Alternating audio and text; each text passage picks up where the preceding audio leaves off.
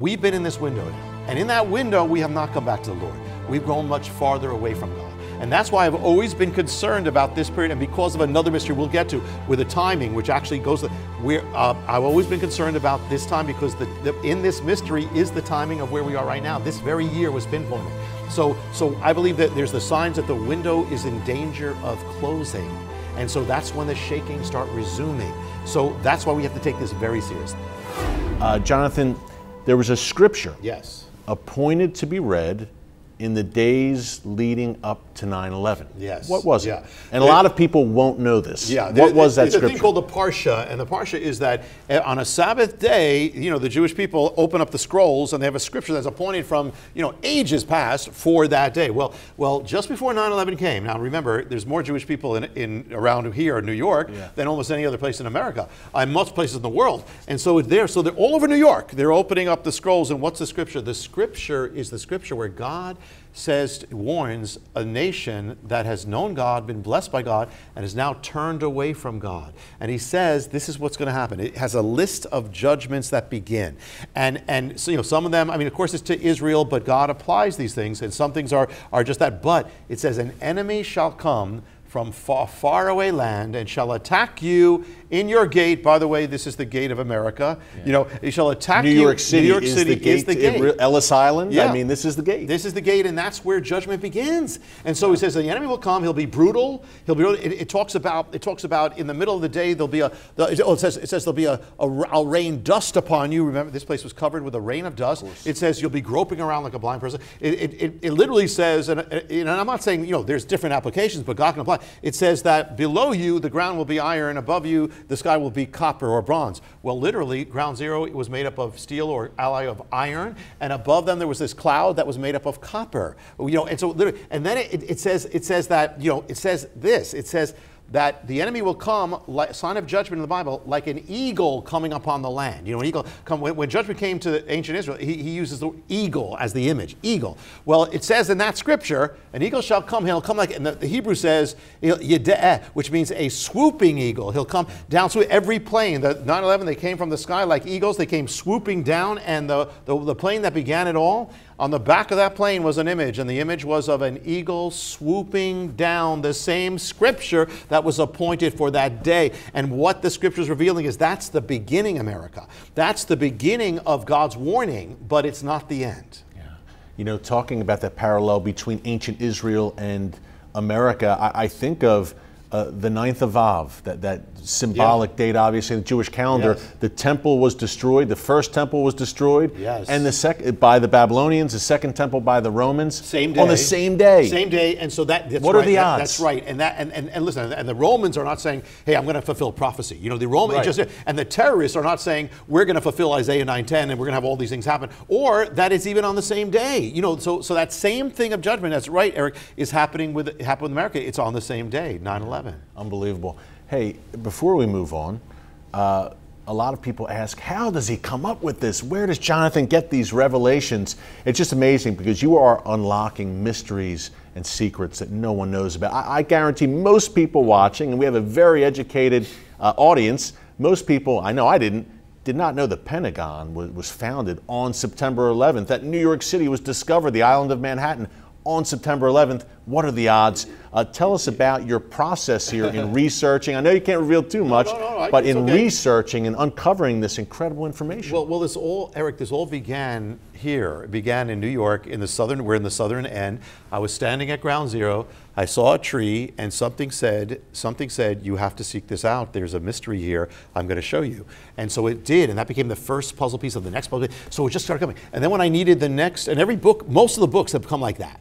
And when I okay, here's the next one. Here's the next one. Okay, Lord, and then when I needed like the next key, someone will say something, like the word will come, someone will say something, or I'm typing on my computer, and something comes up that I wasn't looking for, and it's the next thing. So I could not reproduce it, or there's something where often, like same with the paradigm, same with this, there's something, I'm on my bed, and something comes in my head and says, look, this. I say, well, is that true? And I get up, my wife is still sleeping, I get up, go in the other room, I go on my computer, and I look at the web, and I said, my God, God, that's true. You know, so the Lord, I could not reproduce it. Just God, it's just God. I could not reproduce it.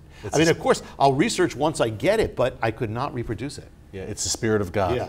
Yeah. And it's a wonderful thing to see. And thank God that we have these revelations, Jonathan, now for these times we're living in. There's a famous version of Scripture called the One-Year Bible. Yes. A lot of people probably have the One-Year Bible. What happens when you open it up to what we've been calling the Harbinger verse, Isaiah 9:10? Yeah, Harbinger. For those who don't know, the One-Year Bible has a verse for every day of the year. You know, or has a portion of Scripture. So if you open up, you go to the Harbinger, Isaiah 9:10, which is talking about the judgment strike, enemy attack on the land, beginning of judgment for a nation. That verse, the bricks have fallen. Open it up, look on the top of the page, and it will have a date. The date is September 11th.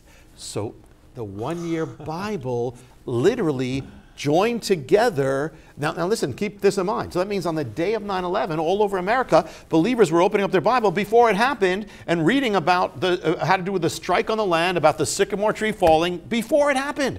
And in fact, the One-Year Bible came out in the 1980s. So it was there for over 15 years, Eric, that every year on 9/11 across America, across the land, they're opening up the Bible on 9/11 to read about the strike and the beginning of judgment appointed on 9/11. And for that to happen, you know, this is another amazing thing. For that to happen, you had to have Genesis was January 1st, you know, and then at the end you have the Old Testament, you have Malachi. So what it means, if you just take the Bible's algorithm, it's going to pinpoint that 9/11 for the day of attack. And who could put that together? But I'll throw you one more about, and this is part of the unrevealed, but it's about now. But the one more about that is that not only were they doing that, but around this city, before the attack came, you know, there was a sound that was all over. That was the sound from the Bible. We talked about it in another program, of alarm. The watchman sounds it. And what does it mean? When you hear that watchman sounding in the city, it means an attack, an enemy is coming, attacking the city. So all over New York City, the ancient alarm of the Bible was being sounded long before the Pentagon knew, the intelligence agency, all over. Why?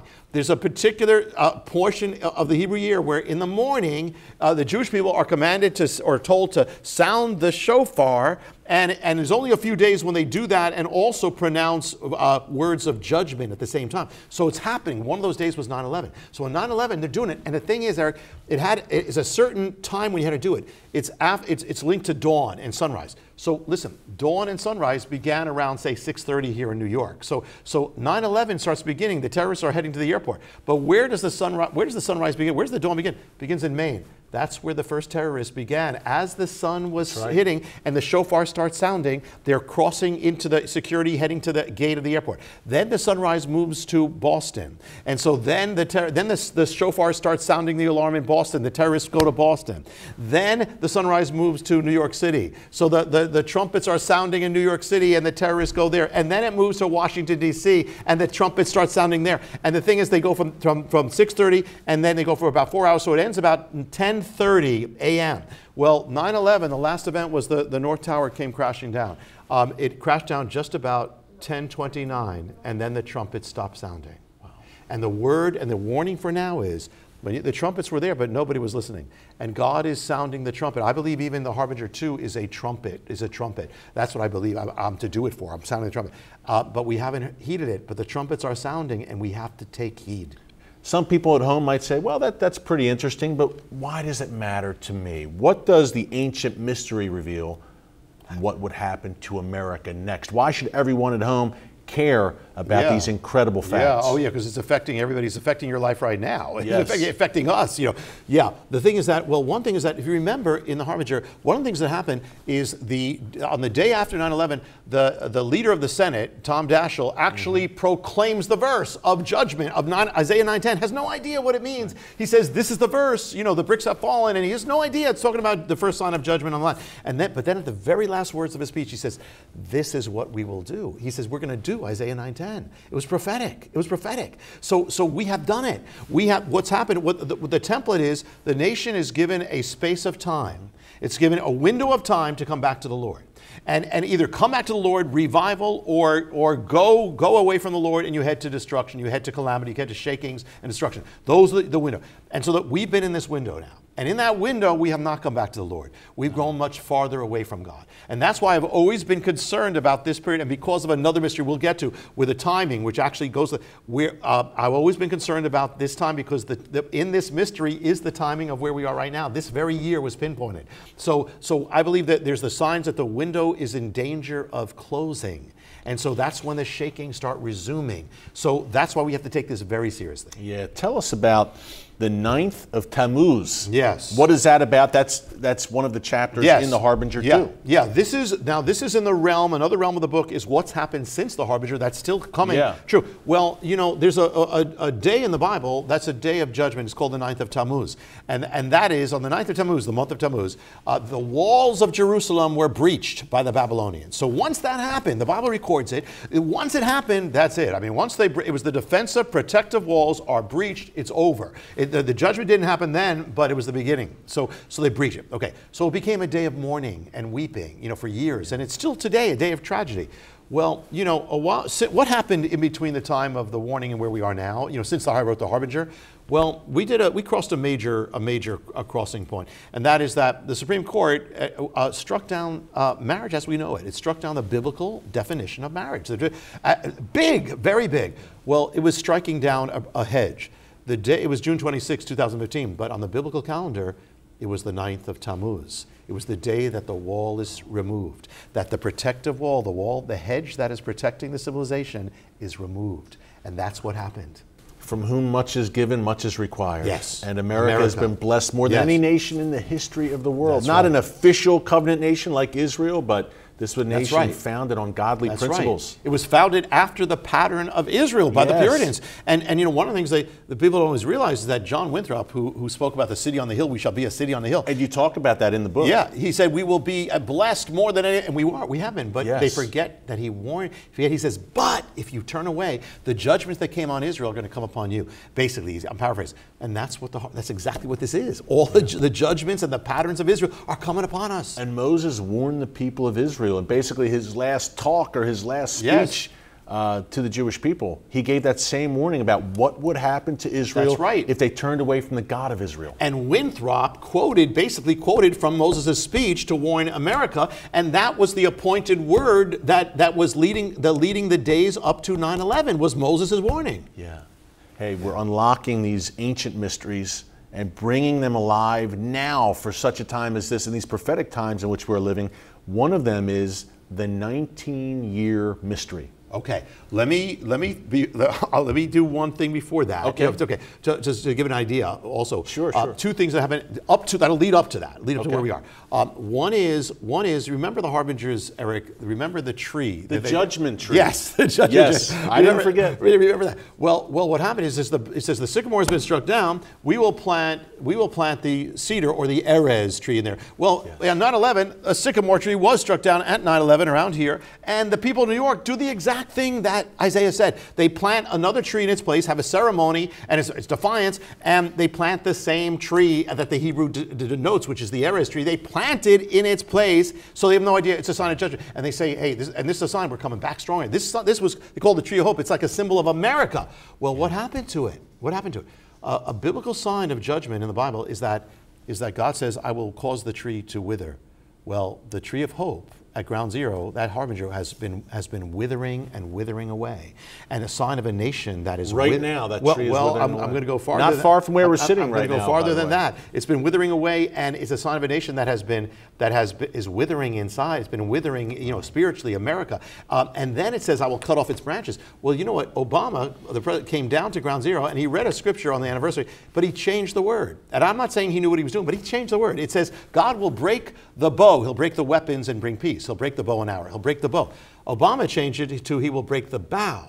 And the White House, when they put it in writing, they changed the scripture about breaking of the bough is a sign of judgment on the land, is a sign of national judgment. I will break the branch, I will break the bough. The bough will come. Well, across the street, he's saying this, is that tree, and they start breaking off the boughs of that tree. And then the final sign is the fall of the Erez tree, because that is when it talks about the fall of the cedar, that's talking about a big judgment coming. Fall of the sycamore, that's one. Fall of the cedar, that's strong. Well, what happened is the Erez tree at ground zero fell and was destroyed. And it was destroyed on a Hebrew holy day. It was destroyed on Passover.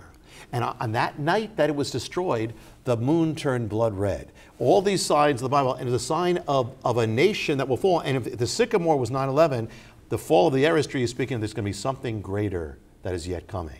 And I'll just throw in one more, and then we'll get to right where we are. Please do. And that is that in the last days of Israel, and there's so much, we're just touching on it, but the last days of Israel, Ezekiel is taken into the temple and he says, look, I saw the image. It was a false god. It was an idol. I saw the image, and God said, okay, now judgment's coming. One of the signs is that images of gods appear in the land, and then that's a sign of judgment. Well, America will never admit it follows other gods, but it does. We won't call them that. But could a sign of a god appear? Well, in this city, where we are right now, in this city, the image appears, an image of a false god. It's had to be the biggest false god in the world. The head was over 300 feet high. And where was it? They projected it on, I'm looking at a version, they projected it onto the Empire State Building, symbol of America.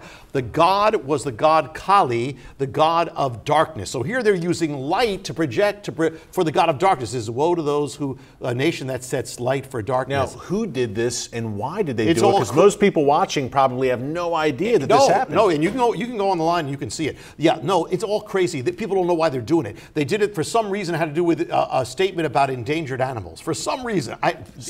They put an image of a pagan deity. Yeah, yes. And she's there. The tongue is sticking out, dripping with blood. And on that day, Eric, it was a Saturday night. Saturday, it was a day they opened up the scrolls. It was a Sabbath. They opened up the scroll. What was the appointed word? The appointed word for the day that America put up the image was, do not make an image of a god or judgment will come. And so all over New York City is this god looming, and it's the god of death and destruction over New York City. The gate has been breached. The towers have been knocked down. This is biblical, not just the Twin Towers on 9/11, but as you show in the Harbinger II, Jonathan, this happened in ancient Israel as well. It's replaying. It's uncanny. It's replaying. It is literally replaying now. It's replaying, and it takes us to where, this goes right to where we are now. And the thing is that when I look back, Eric, I alluded to it at the beginning, but I read, and anybody can do it, I read the chapter Things to Come, and I'm not saying I know, I'm just following what and it says, it speaks about, okay, the pattern is that if the nation doesn't turn back with the first shaking, that greater shakings will come upon it. And you can actually read old commentaries on Isaiah 9:10, and you're going to see it. It's like America. Greater shakings will come. And I looked at it. It says, how will they come? I said, well, it can take the form of the division of the nation. America is divided. We see that now across every level. Across the level, yeah. Disorder. The order breaks down. We're seeing that now.